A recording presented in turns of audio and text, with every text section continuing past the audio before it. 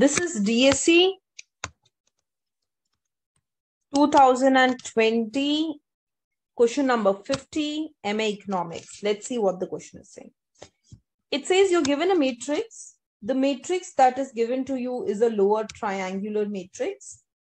And now what it is asking is to go ahead and to find the determinant of this.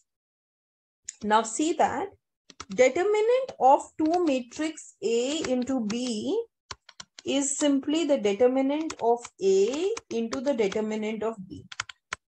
This is the first thing. Second, determinant of A transpose is the same as determinant of A. Third thing, determinant of A transpose A is nothing but determinant of A transpose into determinant of A, but both are same. So this is determinant of A into determinant of A.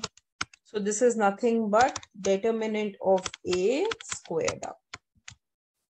Now, in any lower triangular matrix, the determinant of the matrix is given by the multiplication of the diagonal elements.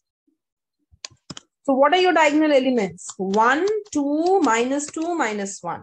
So the determinant of A will be simply 1 into 2 into minus 2 into minus 1, which will be 4.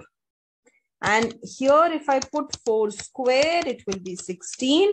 So the answer to this question is simply 16. Okay, thank you.